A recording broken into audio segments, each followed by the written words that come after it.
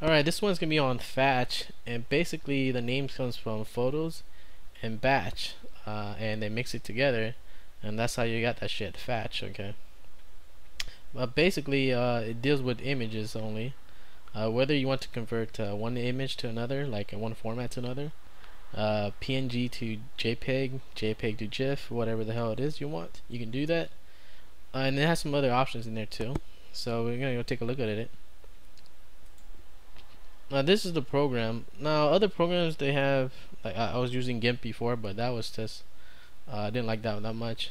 But here it's a little different. You add in an action, which is kind of like an effect that you can do. Okay. So they have round here, where you want round corners. You don't like a picture frame to have round corners. And save is always the must, because what kind of output you want it to be. You can do like a rename type of thing too. And here the scaling is kind of like whether you want the image to be bigger or smaller, your resolution, you know. And shadows, of course, you don't need to talk about that. Text, pretty much like you want to type in whatever you want in there. Usually people put it in their website URL or something like that. And this one is like rotation, flipping the image. That's pretty much it. Self-explanatory. Watermarks, kind of like you have the photos and you want to show off your company logo on the side or something like that. You can do that too. So we're gonna do some here. Let's say we want round corners. Okay, so we add that sucker in, and this instance we're gonna do a big radius so we can see the difference. And we're just gonna leave the other ones alone. Now you can add another one.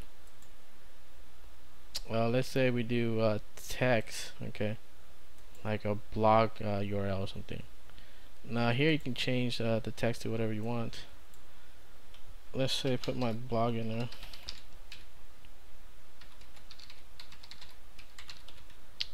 And let's say you want the fonts, I don't know,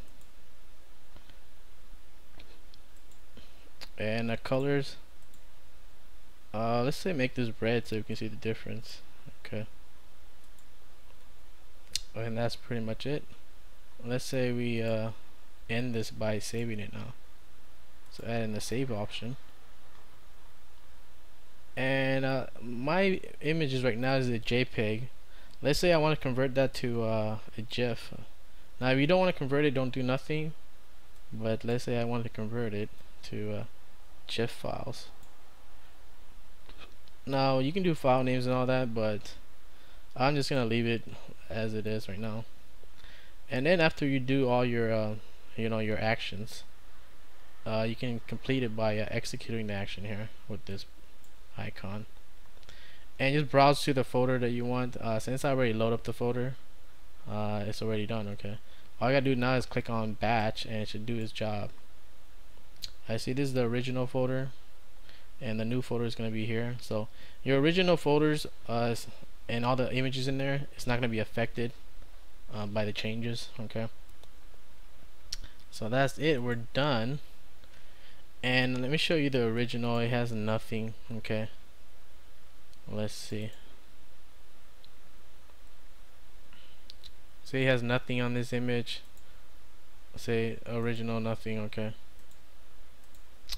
so let's head to the ones that we just batched in.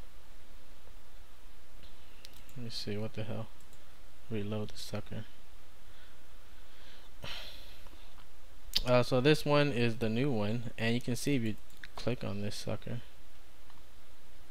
you can see that it has the round corners. Okay, on the picture frame kind of thing. It has the text that you wanted to put, so that's cool, and it applies it to all the images. And let me see. And like I said before, the original is JPEG, alright? This is the original JPEG. But and the new one here with the round corners is GIF. See, GIF files. So that is it for this program. I like this one better than the shit I was using with the GIMP and shit like that.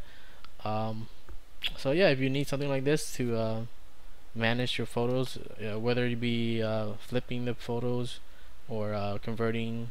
Usually it's for converting to one format to another, but they also use this for blogging, where you want your your company or your site URL also.